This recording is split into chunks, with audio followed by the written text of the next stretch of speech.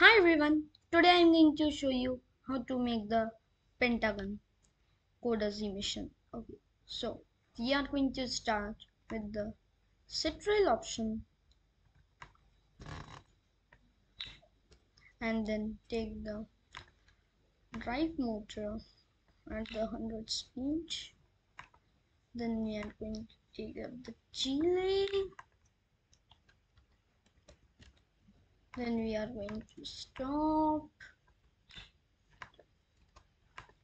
After that, what we are going to turn.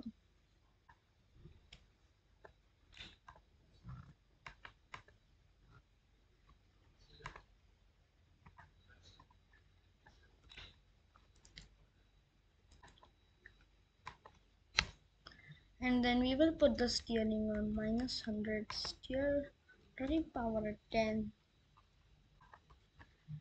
We will use a gyro sensor, so we are going to reset this. After that, we are going to take up the wait until gyro option. After that, we will put it at 72 degrees and then stop it. After that, we will repeat this for 5 times as it's a pentagon. It's a 5-sided figure, so we will also repeat it like 5 times. Now we are going to run this program.